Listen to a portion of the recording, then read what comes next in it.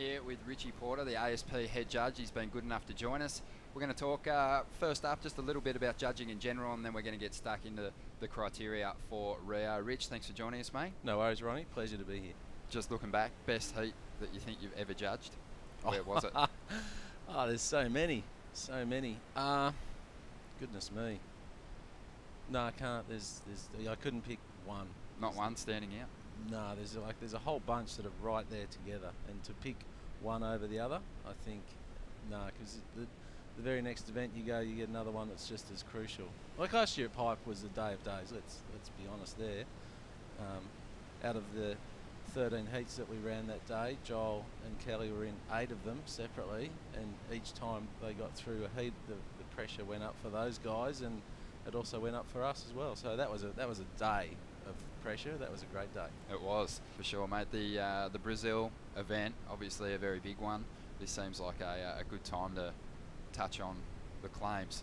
Obviously a lot of people out there, the fans watching, believe that guys are trying to juice their scores by throwing a claim at the end. Do you guys just chuckle at the claim sometimes up in the booth? The thing that we do is sometimes we might cringe at a claim because we know the score that's coming and it's nowhere near claim worthy. So it's quite interesting that it's gone from the odd claim that used to happen when the wave a surf would get an amazing ride to now it's almost to the point where you just give yourself a little mini claim even if you make the ride, and we ignore it. Like all the stuff that goes on around the contest, if you walk up into the judge's booth while it's happening, you'll see 5 robots pretty much sitting there just worried about what the surfing is, not about the claim or the crowd or any other influences that are happening to the people watching it. We just sit there and ignore all that, and the claims are doesn't bother me. I get a lot of comments like, can't you stop them from doing it? And it's like, well, no, they're enjoying themselves, and it has no reflection on what we do for sure. No demerits for throwing out a cringeworthy claim. No, either or. We just the ride's done. Whatever they want to do after it, it's irrelevant.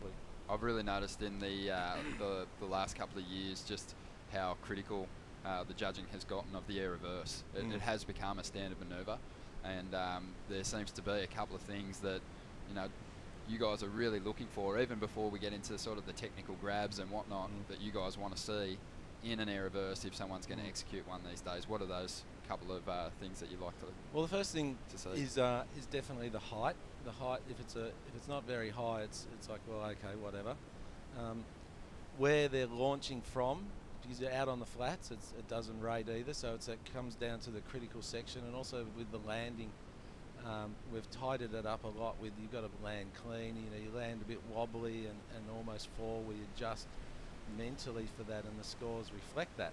So you watch the ones where the guy, and the really good ones, if you see them, we don't see them very often. We saw one last year which the surfers voted as the manoeuvre of the year, and that was Kelly's one at Bells, which we gave a 10, and in the end of the year it turned out that his peers said that was the best thing they saw all year. Let's just touch on that for a second.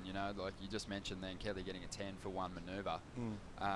It doesn't seem to happen too often, and is that now become something that you're even less likely to do after Kelly scored a 10? Does it have to be something pretty much like the turn of the year if you're going to throw that out? And for sure, and as we saw, we have the 10 events, and there was that his score, which I said before, his peers said that was the best thing they saw all year, and so that's a benchmark for that sort of surfing. And yes, a lot easier to throw the one manoeuvre here because the wave's so short, and we copped a little bit of flack for Bells because it's a long point ride, but it was such an amazing manoeuvre.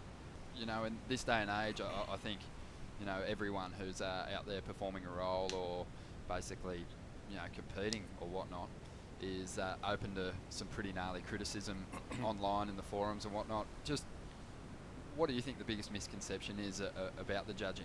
I think the biggest one is that people think that we have a vested interest in either a surfer or a company or a fellow countrymen, whereas we're not apathetic about it, but we're that blasé about, we don't care if it's the #1 seed, the trial guy, the #1 surfer in the world. All we care about is the right surfer winning the heat, and that's probably where we get that interracial sort of argument going. Oh, of course, for instance, of course in Brazil, so a Brazilian's going to win, or of course it's a Billabong event, so a Billabong surfer wins. And our job is to score you. We don't really care what your persuasion is in religion, where you're from, who you surf for, whatever you do. All we care about is how you're surfing, and that's where it all stems from. Beautiful. All right, well, Rich, we really appreciate you joining us, and we'd love to get you in halfway through this event and just get an update on the judging and how the things are rolling out. Yeah, no, and any time when I'm